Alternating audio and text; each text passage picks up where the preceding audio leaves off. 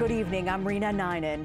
President Trump is now on a 9,000-mile, 19-hour flight to Singapore and a historic meeting with the ruler of North Korea. The president took off from Canada today after a tense and truncated summit with the G7 leaders.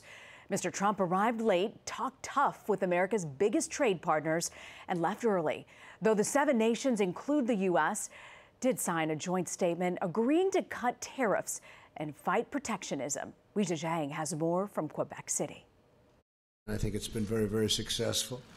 Minutes before leaving the G7 summit, President Trump said he made progress in the bitter trade battle with U.S. allies. The relationship that I've had with the people, the leaders of these countries has been, I would really rate it on a scale of 0 to 10, I would rate it a 10. The elite group of leaders offered friendly public displays and words. And I saw the willingness on all the sides to find agreement and have a win-win approach.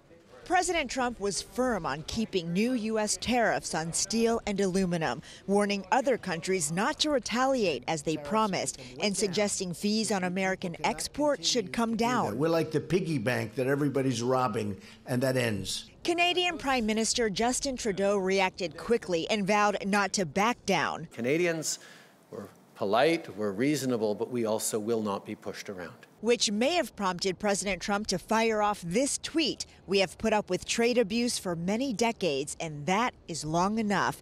The exchange reverts back to their war of words before the summit. While there, the president's focus was split, with meeting Kim Jong Un a top priority, though he doesn't think it will take long to size Kim up. How long will it take to figure out whether or not they're serious? I said, maybe in the first minute.